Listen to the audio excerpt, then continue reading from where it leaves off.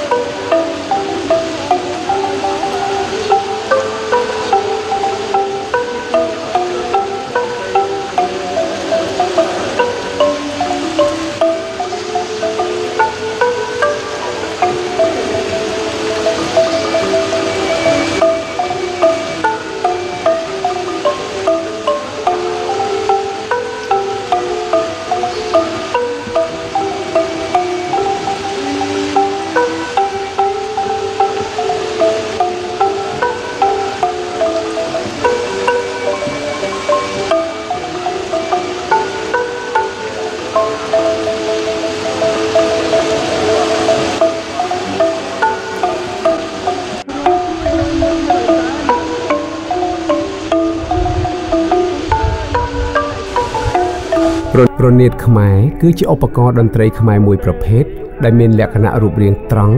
ឬកោងផតកណ្ដាលហើយមានឈ្មោះផ្សេងដូចជារនាតឯករនាតធុងរនាតថោងនិងរនាតដែកឡាក់ក្នុងចំណោមរនាតទាំងនេះគឺរនាតខ្លះធ្វើអំពីឈើឬធ្វើអំពីដែកឬធ្វើអំពីឈើលាយដែកហើយមានបន្ទះផ្លែរនាតពី16ទៅ22ឬ24ផ្លែដែលក្នុងមួយផ្លែមានប្រវែងពី3តឹកទៅ4តឹកព្រមទាំងមានសូរសំឡេងពី7ទៅ9សំឡេងចំពោះការសម្ដែងសិល្បៈភ្លេងរនាតខ្មែរនេះវិញគឺយើងត្រូវអង្គុយហើយប្រើអន្លូង2ឆ្វេងស្ដាំសម្រាប់គោះទៅលើបន្ទះរនាត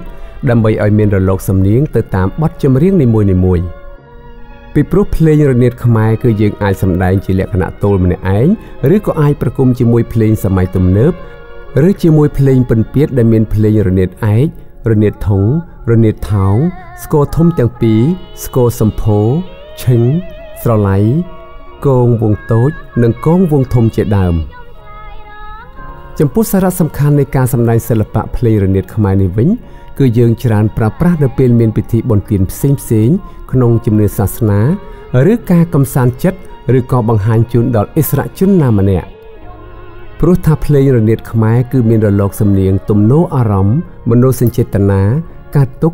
រំភើបសប្បាយរីករាយដូចជា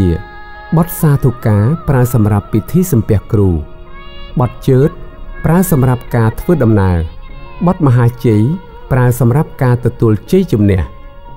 សប្តាហ៍ថ្ងៃនេះការសម្ដែងសិល្បៈតន្ត្រីរនាតខ្មែររបស់សិល្បករសិល្បករនីដែលកូនខ្មែរនៅគ្រប់ទីជិតឆ្ងាយកំពុងតែខិតខំថែរក្សា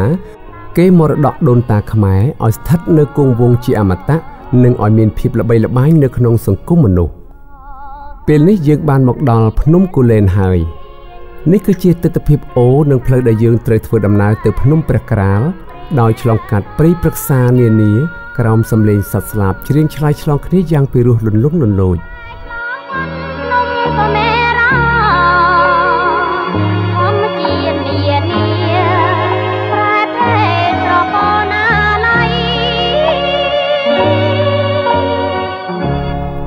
កាលបើយើងបានមកដល់ទីនេះភ្លាមគឺយើងឃើញមានទេសភាពធម្មជាតិដ៏ស្រស់បំព្រងនិងមានផ្ទាំងថ្មតូចធំយ៉ាងធំល្វឹងល្វើយហើយនៅទីនោះគឺមានអក្សរធំធំថាភ្នំព្រះក្រាលដែលប្រៀបបានទៅនឹងកម្រាលព្រំសិលាឋានសួគ៌ភ្នំព្រះក្រាលនេះហើយគឺមានបារមីស័ក្តិសិទ្ធិជាច្រើនដែលនៅតាមថែរក្សាតំបន់ទឹកដីព្រៃភ្នំព្រះក្រាលដូចជាលោកយាយមាសនិងលោកតាគួយជាដើមនេះជាការចូលរួមបញ្ជាន់លោកតាគួយមុននឹងរៀបចំព្រះរាជពិធីដង្ហែព្រះសិរីរិកធាតុយកមកដង្កល់នៅក្នុងព្រះរាជចេតិយមាសនៅក្នុងពិធីនេះគឺមានការចូលរួមយ៉ាងច្រើនកុះករពីសំណាក់បងប្អូនពុទ្ធបរិស័ទទាំងនៅក្នុងប្រទេសនិងនៅក្រៅប្រទេសតទៅនេះសូមស្ដាប់លោកតាគួយដូចតទៅ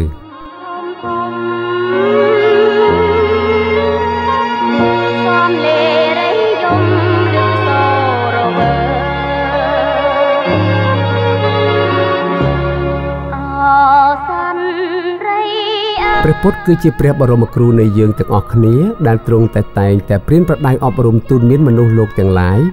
ឲ្យប្រព្រឹត្តតែអំពើល្អដើម្បីរស់នៅក្នុងភាពសុខក្សេមសាន្តនិងចម្រើនរុងរឿងដោយសារការគោរពស្រឡាញ់ព្រះពុទ្ធសាសនាបែបនេះហើយបានជាប្រជារាស្ត្រខ្មែរជាពុទ្ធសាសនិកជនទាំងនៅក្នុងប្រទេសនិងក្រៅប្រទេសក៏បានមូលមតិគ្នាជាឯកច្ឆន្ទរៀបចំព្រះរាជពិធីអភិសេកព្រះសិរីរិកធាតុឆ្លងព្រះវិហារនិងស្រះឈូកស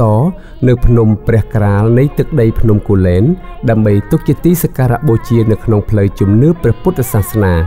នេះជាពិធីបុណ្យដើរដង្ហែប្រទក្សិណនៅជុំវិញព្រះរាជចេតិយមាសដើម្បីយកព្រះពុទ្ធរូបព្រះសិរីរិកធាតុនិងព្រះចង្កូមកែវយកទៅតម្កល់នៅក្នុងទីឋានព្រះរាជចេតិយដែលប្រៀបដូចជាស្ថិតនៅក្នុងពិភពវិមានសួគ៌